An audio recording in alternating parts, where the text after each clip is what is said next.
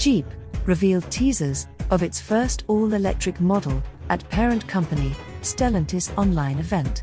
Previewed in images, the yet-to-be-named SUV is expected to make its public debut by early 2023 and will sit on sister company Citroen's e-tron platform. The first images only reveal the upcoming SUV's exterior design, which doesn't stray far from Jeep's current boxy and upright design language. The trademark Jeep grille is now closed off and houses an E logo to showcase the model's electric credentials. The headlamps look to feature a split design, with the LED daytime running lamps positioned above the main rectangular headlamps.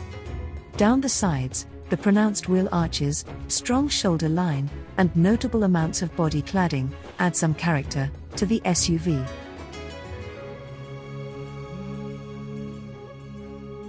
Thanks for watching, and give your comments below.